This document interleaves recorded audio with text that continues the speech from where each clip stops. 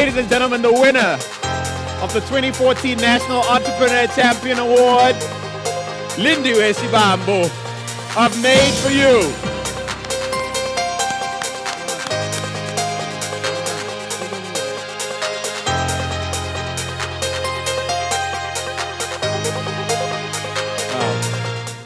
Lindiwe Shibambo is the founder and CEO of Maid4U, a former domestic worker, comes from humble beginnings.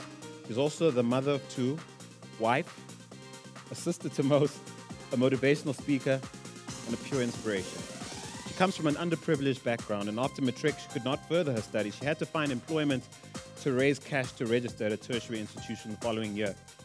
She worked as a domestic worker and later managed to further her studies and was employed within the finance sector for over 10 years.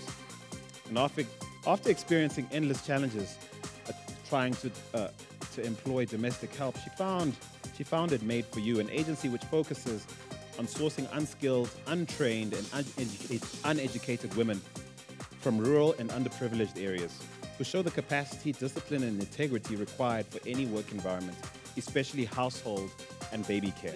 So I'd like to say to Mike Anderson and his whole team that what you're doing for small business in South Africa, it's absolutely amazing. Thank you so much to ABSA for supporting small businesses, for all the Women in Business series that you're doing, for your wonderful portal for small businesses, for the Pebble, the wonderful device that you've created for us.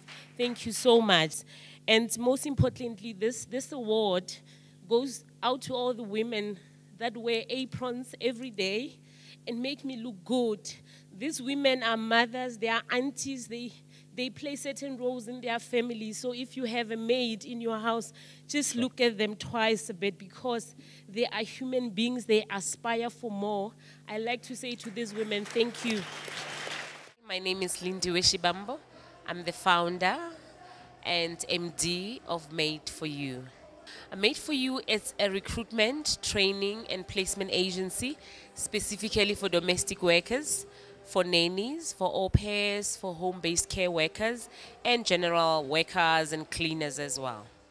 I think one of the major things that we're working on is the opening of the training center, the skills development training center for women with no skills, for women who cannot read nor write, but women who possess the discipline and maturity to want to work in household South Africa. NSBC is playing a very vital role in terms of small business.